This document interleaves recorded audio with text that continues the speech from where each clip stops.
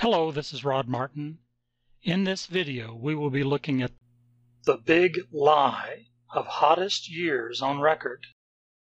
I'm just looking at climate temperature records for the United States, and it's interesting to note that the news has been awash for the last several years with highest records, hottest years on record, and that type of thing.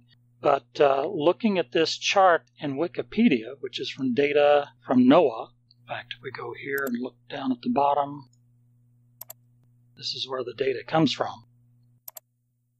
And we sort this by date.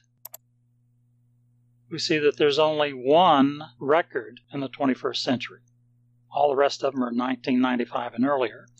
And the asterisk here, that indicates that this record was repeated on that date. So it was also at an earlier date too. So if we look here on NOAA's site, we'll see that, let's check the temperatures only. We'll see that some states have two dates for their record temperature, like 114 degrees in Colorado in 1954 and 1933, a repeat of the same record. And if you look at this chart here, sortable by date, all these with an asterisk is just a repeat of some earlier date. So we have Texas in 1994, but also earlier. Georgia, 1983. Let's just look at Georgia.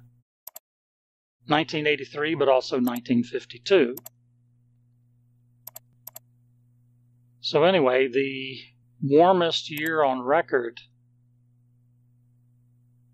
doesn't seem to fit the United States for any time in the recent past, except for South Carolina.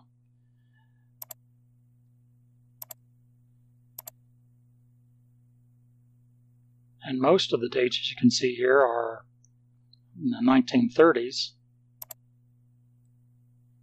back to 26, the teens, and one of them in the 19th century.